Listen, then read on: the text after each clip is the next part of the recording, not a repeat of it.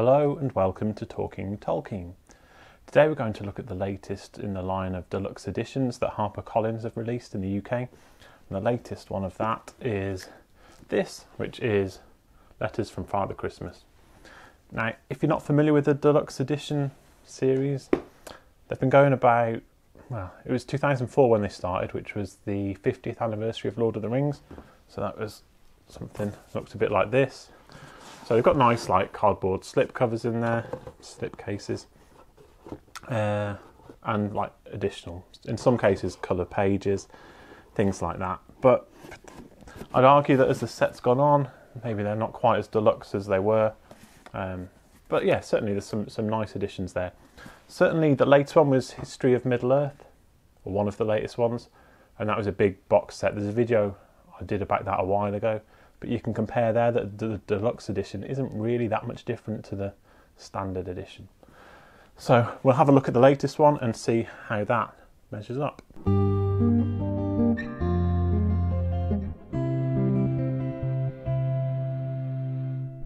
So a quick overview of Tolkien's Letters from Father Christmas. It was first published in 1976, 3 years after Tolkien's death. You've probably seen one that looks a bit like this. But I mean, this isn't the first edition, this is just one of the later hardback ones. But they're nice because these are the letters that every Christmas, when his family were growing up, Tolkien wrote to his children, which were designed as if it was Father Christmas himself who was sending those letters. So there's some really nice like pictures and illustrations in there, and it shows you in these books, you know, you can see the types of letters he was writing. Just really nice, and some nice pictures. Look. Okay, so this is the standard one, and that's, you know, that's been around for years, and that quite easily. So now we've got this one, which is the deluxe edition. Should we open it up? Let's have a look. It's probably going to go wrong. Okay. Take off the nice cellophane. Okay, so first thing, this tells you what it is. Letters from Father Christmas. Every December, J.R.R. Tolkien's children would receive letters from Father Christmas, from their first note to his eldest son in 1920 to the final poignant correspondence to his daughter in 1943. This special version of the book collects together all the remarkable letters and pictures in one enchanting edition. Special features include extensive colour frontispiece showing each of the North Pole stamps that accompanied the letters from Father Christmas, revised and expanded introduction, all the paintings, drawings, letters and envelopes sent by Father Christmas reproduced in full colour, including some appearing here for the very first time.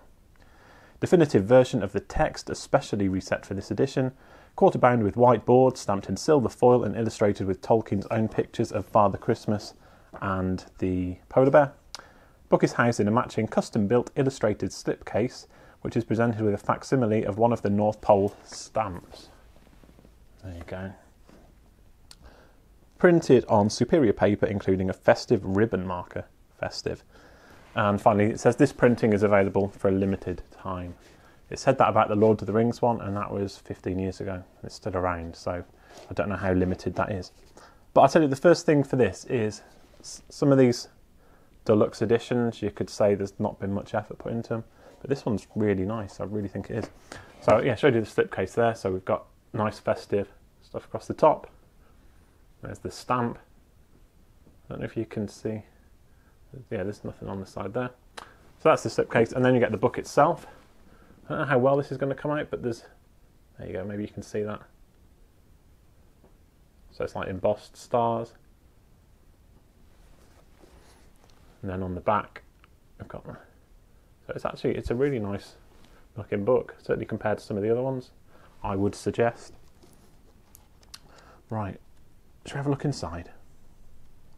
Okay, so let's have just a closer look at this. I don't know if you can spot this here, whether I'm going to get the light on it.